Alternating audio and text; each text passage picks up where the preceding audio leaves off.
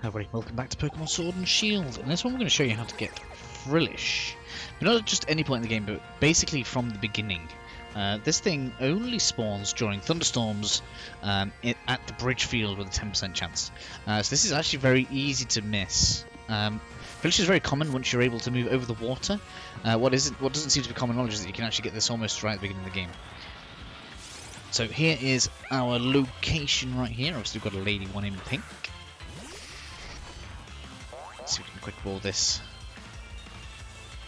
I always quite like the look of Frillish. It's one of those Pokemon that I just feel has a tragic evolution, right? Jellicent's obviously stronger, but just I hate the way it looks. Maybe I'll try one with like an EVO light or something, boost its defenses.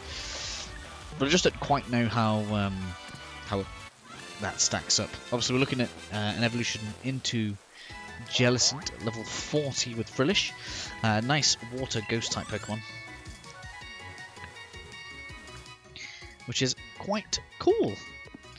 Obviously I have boy ones in blue. I don't think they have much difference in the way of stats or anything.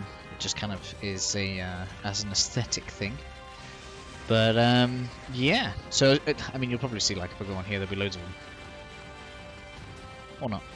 But yeah, that's how we catch a Frillish. Basically you'll be able to catch that as soon as you've got 3 badges, because it'll spawn between level 27 and 30. Until you reach end game, at which point everything gets boosted to level 60. So hopefully this was helpful for some of you guys, and I'll catch you all in the next video. See you then.